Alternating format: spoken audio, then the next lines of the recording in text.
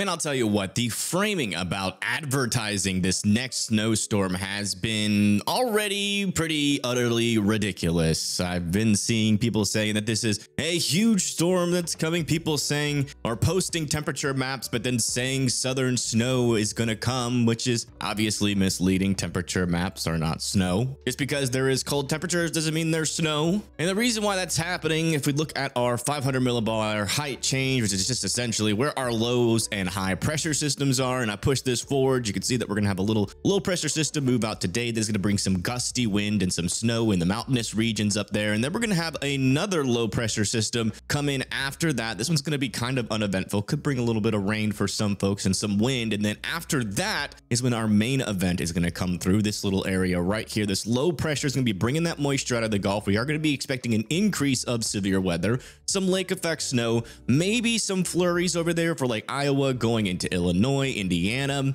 And then on the backside of the system, we're going to have some wind and some moisture kind of pooling over the lakes here. And that will allow for some lake effect snow. We could be talking about some isolated spots of up to 7 inches in these areas is no big deal. It's really nothing out of the ordinary. There's also some people saying that this shouldn't be happening right now, but we do see this happen from time to time. We get a little snowstorm in November. It's not unheard of. I remember we had a pretty decent snowfall about a couple years ago in the southeast where people actually picked up snow in October. This isn't some, weird, crazy freaking storm. It's just a little bit abnormal. But yeah, after this low pressure system comes through, we're going to see that snow move through on the backside, and then we're going to have another ridge try to build back in behind this. Crazy. I saw another couple other posts on social media, people saying that like a blizzard is coming. I mean, the people are desperate for views right now, I guess. I don't understand why people just can't be honest. But here's the GFS. As you can see, as we move into the 6th, early morning on the 6th, we're gonna have this little low pressure system move into the northeast. If we zoom in on this area, you can see that most people are gonna be experiencing some light rain. But if you live in higher elevations, though, temperatures will be getting down into the below 32 degrees Fahrenheit, and that will allow for some snow to fall here in the mountains. And some areas could pick up a decent amount of snow, but on the southern side of this storm, there's another thing that we have to be watching out for. And that is going to be some wind gusts, which again is pretty typical for this kind of year, but definitely going to be able to notice these higher wind amounts, especially when we start to get up into those 40, 50 mile per hour wind gusts being possible as this little system comes through. Talking about them really start to begin on the 5th here, about 10 a.m. Could see those wind gusts start to get up into the 30 to 36 mile per hour wind gust range. And then as we go into some of our higher elevated regions, we're going to see some higher wind gusts happen there as we go into about 5 p.m. and then that's really going to push by 10 p.m. here on the 5th into areas like New Jersey, over there near Long Island. Talk about Connecticut. The higher elevations of New York could probably get up into the 60 mile per hour wind gust range. And then down here on the northern portion of the Appalachian Mountains coming into West Virginia, if you guys live up really high up in elevation, you guys could experience anywhere from 50 to maybe even getting up to 65, 68 mile per hour wind gusts. And then off the coast as well, around 40 to 50 mile per hour wind gusts. So it's definitely going to be windy. Could even see some isolated power outages as this comes through. Look at this wind off of the coast here of New Hampshire, over there near Nantucket, could get up to 60 mile per hour winds there as this trough ejects out of our country. And then by the time we get into the 6th, early morning going into the afternoon, we're going to really start to see those winds die down and calm down before our next storm starts to enter in. So after this storm on the 6th, as we move into the 7th, we could see some snow develop up here in the North Dakota, northern Minnesota, some rain back down into the Great Lakes region. Not really expecting anything too severe there. Then as we go into the late night portions of the 7th, we are starting to watch down here into the southeast, up into the Ohio Valley for the chances for some severe weather. If you look at our surface instability, there is going to be some there, especially pulling up here into Mississippi and into Tennessee. That's just basically storm fuel, and there's going to be a decent amount of it. Talking about anywhere from a couple hundred kilograms of instability all the way up into 1,000, which is enough to sustain severe weather. Talking mainly a damaging wind event, but I wouldn't completely rule out 1 or 2 isolated tornadoes. That is again going to be starting most likely at around 3 p.m. to around 6 p.m. here in the southeast. But you can see how fast that instability kind of dies off there. And then we see another resurgence back over here into the south coast, going up into South Carolina and North Carolina, which will probably allow for some more thunderstorms to happen. And the reason why this severe weather is going to be possible, as you can see, we're going to have a little bit of a glancing blow from thunderstorm or trough here. Not going to be a whole lot of forcing. See, our wind barbs are generally going in the same direction in our upper level pattern, which means that there's going to be a little bit of a lack of forcing, but there could be just enough to kick off some thunderstorms in that instability. If that does happen, you can see that we're also going to have some lower level winds kind of pile up in this area. And if we get any area where these lower level winds become a little bit more back, that's where we're going to see a small tornado risk. But as you can see right now, most of our wind barbs are pretty parallel, which means that they're not going to really be too much of an issue for tornadoes, but we could definitely see some damaging winds, straight line winds, and some severe weather, really from the southeast all the way into the east coast before that system moves out of our hair. Now, going late night into the 7th into early morning on the 8th of November here, we are going to be watching for a little bit of a low pressure system to spin out. This is the GFS's solution here, and I'm still pretty skeptical in this solution. You can see that there's a lot of, or not a lot of snow, but some light snowfall all the way up there from North Dakota going into South Dakota, Iowa, and then eventually making its way down into southern Minnesota,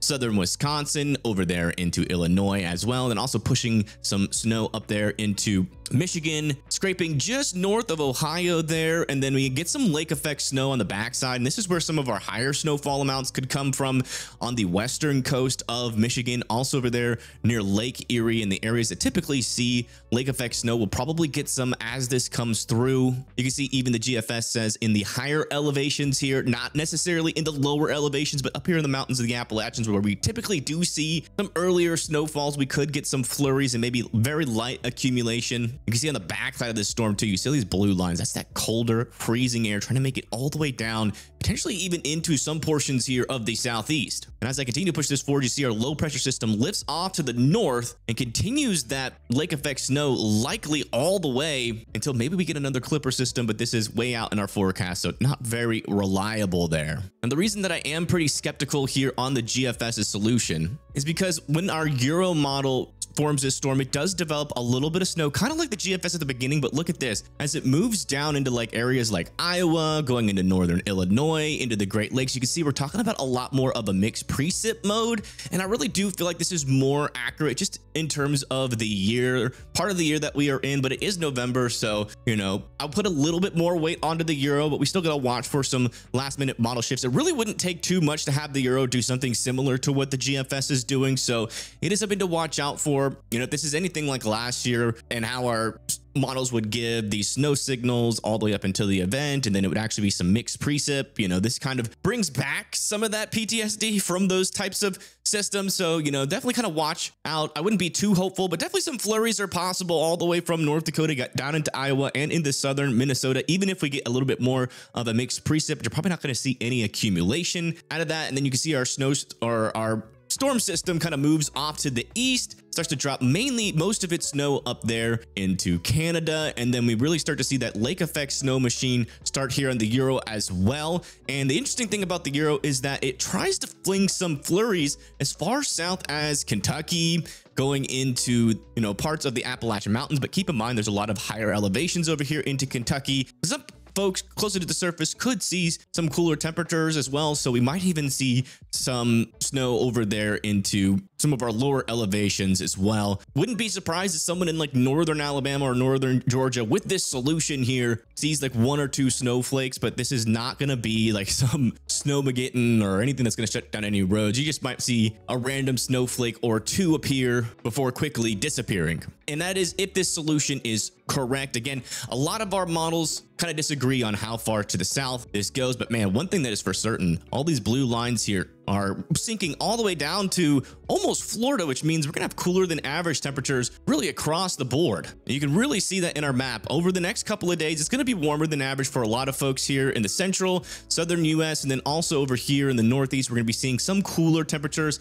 as that first couple of low pressure systems kind of move through that area. But watch this, as we go into the 8th, we really start to see those temperatures drop about 10 degrees below average up here in the northern United States, which again is pretty normal this time of year. We always see a little bit of a cold intrusion. This is by no means an Arctic blast. We're not talking about temperatures, -degree temperatures. With some of the wind chills, we could get down into the low 20s or maybe even the teens in some areas, but we're not talking about any negative temperatures out of this storm. And then as we push into the 9th at around 3 p.m., you can see that a lot of the United States is going to be below average. This is probably going to feel pretty darn cold, but again, we're still talking talking about, 20s, maybe barely below freezing here in the southeast, and maybe getting down into the lower 20s and the teens there for a lot of the upper Ozarks going into the Great Lakes. And as we push this into the next day, you can see this cold air just continues to surge down to the southeast. Look at this. For some folks out there, we could be seeing anywhere from -26 to -29 degrees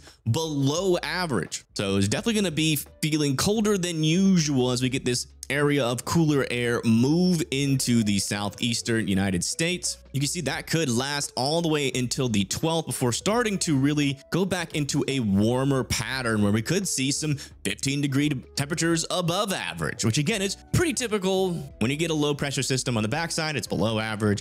On the front side, it's above average, and then that's just kind of how it goes. So it's not really anything out of the ordinary. It's not really a weird storm. This isn't like a storm we've never seen before. It's just your typical transition of warmer to colder as we go into the winter. There's the snow depth here from the GFS, which kind of shows you how much snow you can expect at one time to potentially be on the ground. And this is kind of the best case scenario for snow. You could see through Sunday, we're going to have the potentially up to maybe an inch or two in this thin little strip here, with central Minnesota kind of missing out on a lot of that snow, also parts of North Dakota as well. And then as our system moves off to the east, you can see that coming up on Monday, we could see anywhere from 1 to 3 inches, maybe up to 7 inches in some isolated spots up there in the UP of Michigan, also into the eastern portions of Michigan, with a strip of 1 to 3 inches moving down through Detroit, also into near Lake Erie, near Erie, Pennsylvania, maybe just to the east of Cleveland, Ohio, and then also over there near Buffalo,